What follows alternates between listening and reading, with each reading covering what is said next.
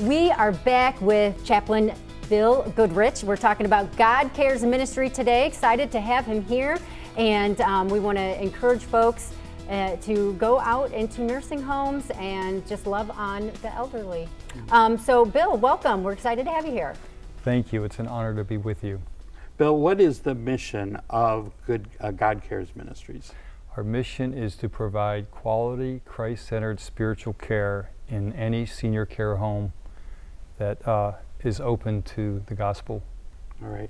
And how do people get involved with your ministry? Because it's volunteer driven, is that correct? It is volunteer driven, and we don't have a lot of marketing going on. What we do is present it wherever we can, and we let people know that there's a great need inside the nursing homes. There are residents who are lonely, who lack purpose, who long for a friend to hold their hand and encourage them to put their trust in Jesus.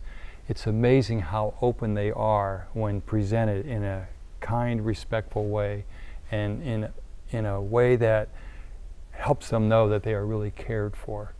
And so we teach Christians to go in and share the love and the word of Jesus through one-to-one visits and or group services. And we provide resources that are giant print, devotionals, tracts, hymnals for group services. We provide a lot of resources so that a Christian can have all that they need to get inside.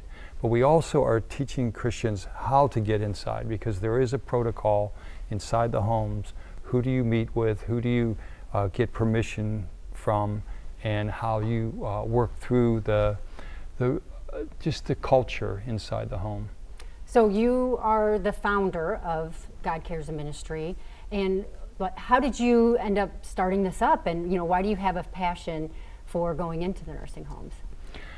Many years ago, about 40 years ago, I was a young Christian and looking for where God wanted me to serve. I have a mechanical, carpentry, kind of an engineering background, so I knew it would be doing something like that. But lo and behold, nothing was working. Wherever I went, there was just not an open door. And one day I heard on the radio an interview with an activity director who was looking for volunteers at a nursing home.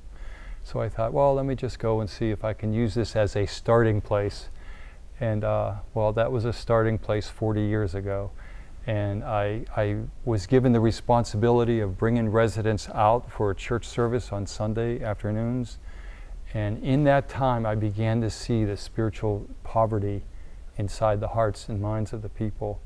And I would pray, and it was funny because my prayer was, Lord, tell the pastors how to do this, and I was kind of complaining actually, but the Lord opened up a door for me to begin sharing the gospel through one of those services.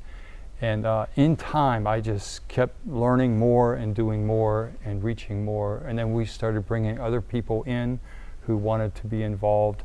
And then I got too busy for my secular work, so I resigned. After about 9 years of doing this, I resigned, and we started God Cares Ministry, which would be 30 years ago. Wow, congratulations. Yeah, thank you. You know, personally in my own life, my brother Bobby, he passed away last year, and spent a lot of time, about 6 months, in a nursing home with him.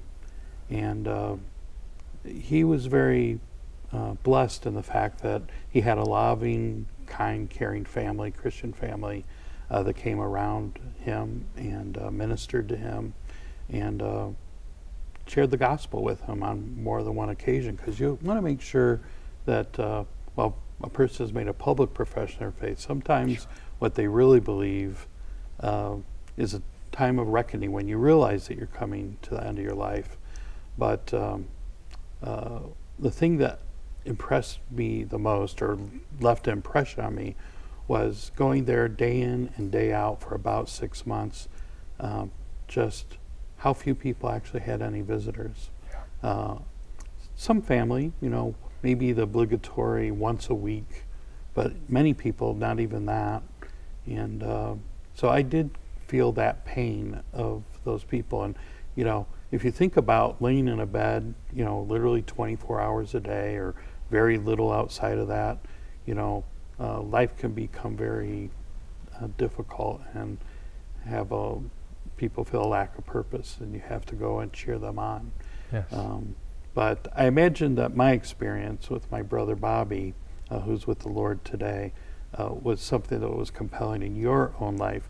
Would you share a story maybe of how the Lord worked in your life to draw you closer to the Lord through the ministry that you were performing?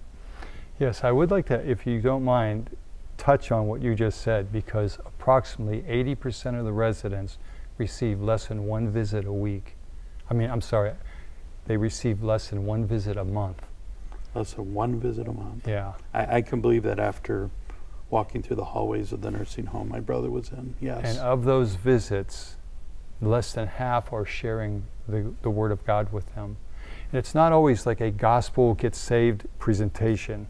It's also how Jesus wants to take their hand and help them in the midst of their reality of loneliness, of unresolved conflicts, of the need for peace and hope, and just life in Christ. And so we go in not to just evangelize, but we go in to disciple. And that is our biggest concern.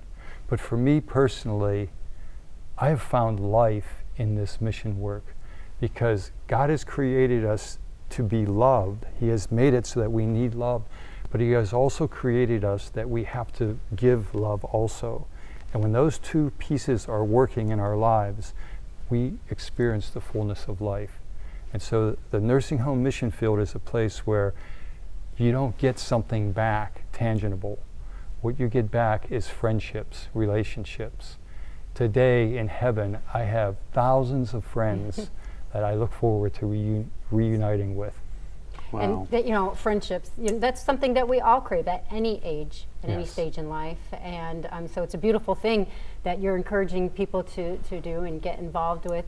You know, and I know that you were on Focus on the Family. Your interview actually was Best of 2023. I had the opportunity to watch it, and you shared some beautiful stories on there, and just very encouraging. Do you have a favorite story that you could share in this limited time? During the pandemic, when we were all shut out of the homes because of the safety protocols, I found a way in. I called the administrator, which is totally off protocol, right? But I called the administrator and said, I would like to come in and help your staff provide non-personal care. And he was all excited. He had me sign in for passing ice water to the residents. And so one day I had 0 access into the home. The next day I had 100% access with all the residents. And so I would put the ice water together for them, pass it to them. I always drew a smiley face on the cup, and that gave me a little bit of opportunity to speak to them.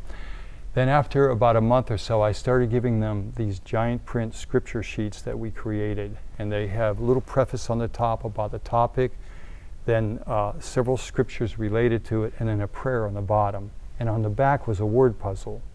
So when I gave the water, I offered one of these to them. Well, there was one lady who I would give it to. She was very quiet. And about 3 or 4 months into this, somebody said, would you go and visit Janice? And I said, yeah, I actually know who that is. She's very quiet. Well, they told me that she's been going through a really hard time. Anyway, I went into her room. I started trying to talk to her a little more. She would not talk to me. She was very quiet, but we prayed for her. About a month after that, she said, could you talk for a few minutes? And she said, I want you to know that when you gave me this paper, before you were out of the room, before you left the room, it was in the garbage can. I just want you to know that I just did not want anything to do with God. I was going through a dark night of the soul. I was a believer, but I just went through a terrible depression. And she's kind of angry with God. Yeah, mainly just fearful that she was not going to go to heaven because of several issues that happened in her life. Anyway, she said that one day I decided to read the paper, and the Lord spoke to me And from then on, she's been reading the paper and reading other books, and now she's ministering in that home as a believer, reaching out to other residents who are struggling. It's such a beautiful thing to watch him work in her life. It is. You're giving them water, and living water. The living water. You're giving them the yes. truth. So. And it's incredible what just a piece of paper with the Word of God, giving them to residents at their own will. I mean, we don't force it on them, but they are so open to Scripture that is related to their needs. You can't go in and share like you would with a youth group or other kinds of ministry. It is unique, and that's why we do the training, so that people understand how to present the gospel with them. But they are so wide open. And it's interesting that you would say youth group, because, you know, we hear a lot of times in the church how, you know, if somebody doesn't become a Christian by a certain age, then you're not likely to reach them for Christ. But I'm guessing you don't believe that. I would like to say that is not true at all. Right. 80% of the people we work with, if the volunteers follow the principles that we teach, and they've been given by God, it's not my invention, but they're scripturally based and Christ-centered, and we pray before we go in. And when they follow that, 80% of the residents will take Jesus' hand. And that's what we do. We don't evangelize per se, and we're not trying to convert. What we're trying to do is help them understand that Jesus holds his hand out to them. And here's some verses that relate to your need. Would you take his hand and trust him for the answer to those verses? And when they put their trust in him by praying with us, we teach them to pray, they're taking his hand. And it's a beautiful thing to watch. I think it's a wonderful statement that you said, that you look forward to being with thousands of people as you've dedicated basically your whole adult life to ministering to people in the nursing homes. And many thousand volunteers too, who have gotten involved. And you know, it's interesting, a person will start, maybe they find out this is not where God wants me. But those who get hooked, we call it, they're in, and they don't leave. You couldn't pry them out with a crowbar. I love it. Well, how can people find more out about your ministry and get involved? Well, they can come to our website, godcaresministry.com, or call our office at 440-930-2173, and we will provide for them a Getting Started packet that will help them understand some really basic principles for getting started, who to contact, how to get things going. And we are there to coach them along. We can help them. Sometimes we can connect them with somebody who's already involved so they can shadow that person and learn a little bit. But we provide training, resources, whatever a person needs. And if they look on our website, they'll see all of those things. All right. So God Cares Ministry is headquartered out of Avon Lake, Ohio. Yes. But you are working all throughout the United States. Yes. Yes. Okay. We have That's over good to know. 3,500 volunteers actively serving right now throughout the country. All right. And Canada. Well, hopefully we can help grow that number. Thank you. So thank you for joining us today and sharing your story and your heart for the nursing home and you know, folks in there. And so we pray that the Lord would continue to bless you in the ministry. Amen.